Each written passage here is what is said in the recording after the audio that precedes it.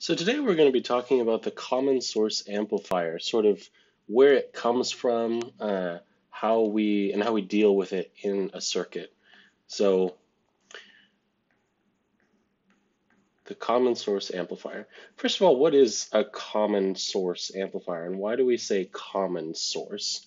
Um, well, the term common actually comes from two-port network theory.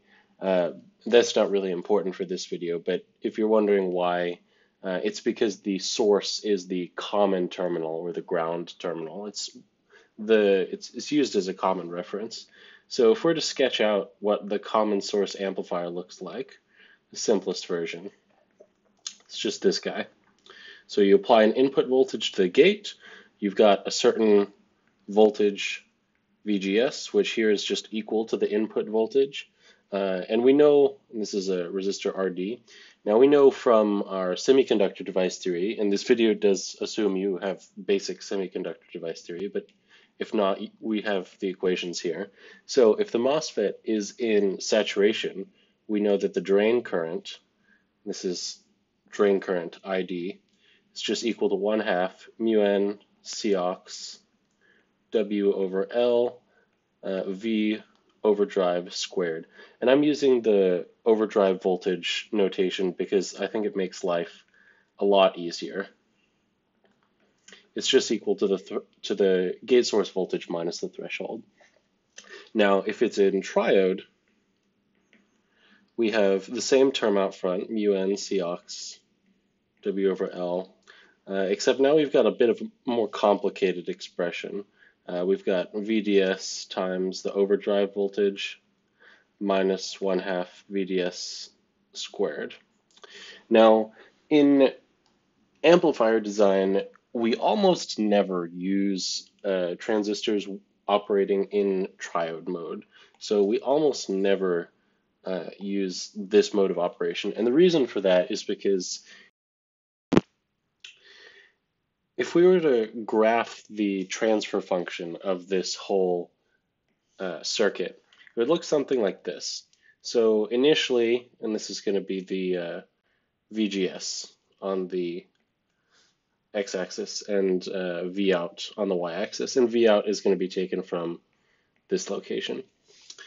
Initially, when the current or when the voltage is below the threshold voltage, we have Vout is equal to VDD. And then the transistor starts to move beyond threshold and it's got a little bit of current. It's operating in saturation mode and it's going down like a parabola.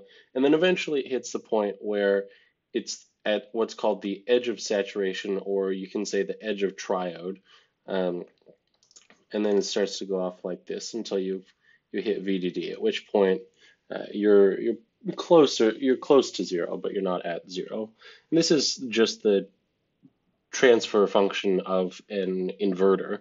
But you'll see that in this region, when the transistor is operating in saturation,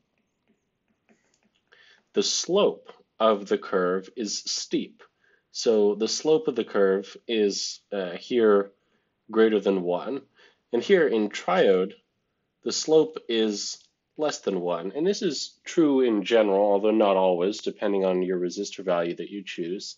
And what this means is if we input a signal into the transistor, if the slope is greater than 1, then at the output, we're going to see a larger signal. And that's what we want out of an amplifier. We want to amplify, technically we want to amplify energy, but here it's a voltage amplifier, so we want to amplify voltage. Whereas if we were to operate the transistor in triode region, we could input the same voltage and we'd actually get out an attenuated form of that same voltage. And I'm just assuming here that the gain is linear about a certain point for just ease of illustration, but this is why you generally want to operate the transistor in saturation. And we'll go over how to do that in another video, but in the meantime, we're just doing simple analysis of the common source amplifier. So that's sort of the why behind everything. So now let's figure out the how. So how do we analyze this? Well, if we want to analyze a transistor, ideally we want a circuit element for it. And the most natural circuit element that comes to mind for a MOSFET is, well, we're applying a voltage, and as an output, we're getting a current. So you might say, well, a MOSFET is nothing but a voltage-controlled current source.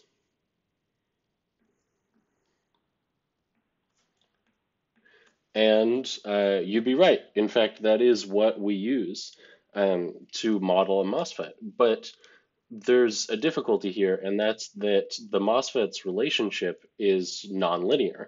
So how do we introduce a voltage-controlled current source, which is supposed to be a linear element, into a circuit model? That's kind of an issue. So So what we do is actually a pretty common technique in engineering, and that's we linearize it.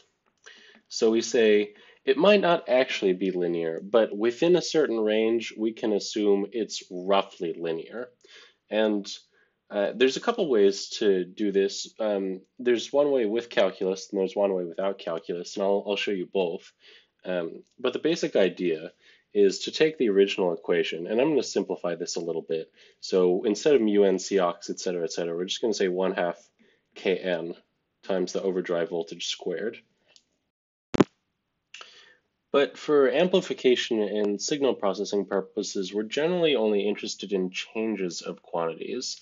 So we're going to say that we've got some ID 0, so that's going to be our DC value, plus delta ID is equal to 1/2 Kn times our overdrive voltage 0 plus delta overdrive squared. Now, if we expand this out, which I'll just do real quick,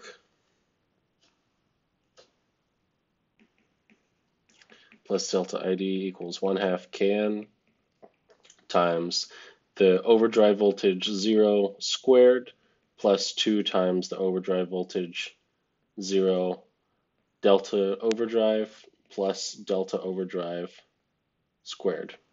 Now, delta overdrive voltage, for most purposes, is going to be pretty small, and it's going to be much smaller than the overdrive voltage at its DC value. So we can neglect this last term. And we see that this first term, if we multiply it by these two previous terms, is nothing but the DC value of the current. So we can cancel those two terms, and we're left with delta ID equals, and this should be approximately equals, but we're engineers, equals 1/2 Kn times 2 overdrive voltage 0 times delta V overdrive. And if we cancel the 1/2 and the 2, it's just equal to Kn times the overdrive voltage at its DC value times the delta overdrive voltage.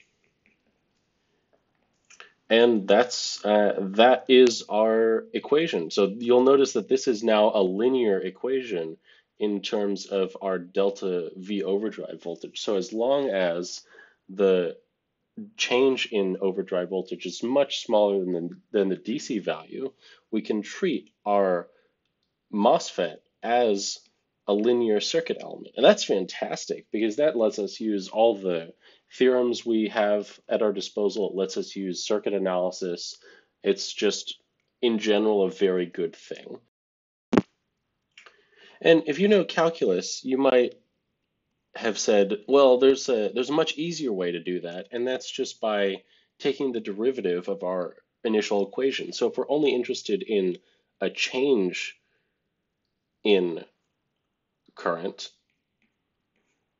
with respect to the input, with respect to the overdrive voltage, and this is the full overdrive voltage, it's nothing but the derivative of this equation, which is just Kn times the overdrive voltage. So that gives us our slope at the overdrive voltage. So that gives us the change in current divided by the change in overdrive voltage at a certain DC value of overdrive voltage. So we can rewrite this equation to give us delta ID equals Kn times the overdrive voltage times the change in the overdrive voltage. And this overdrive voltage is the DC value. And this is just, we've taken the derivative at a point. So if we have a curve, we've said, I'm interested in this point. We've taken the derivative, and then we've just said, well, if the function is locally very close to just a straight line, and we have a certain delta V overdrive, or sorry, a certain, that's our, that is our independent variable. If we've got a certain delta V overdrive, then we've got a certain delta ID, and the slope is nothing but the derivative. So using calculus, you can much more easily derive the relationship that we got through all that hairy math above. So in the next video, we're going to be talking about how to analyze the common source amplifier using circuit analysis, both with and without emitter or source degeneration. And we're going to do it in a rather interesting way that I think you may not have seen before.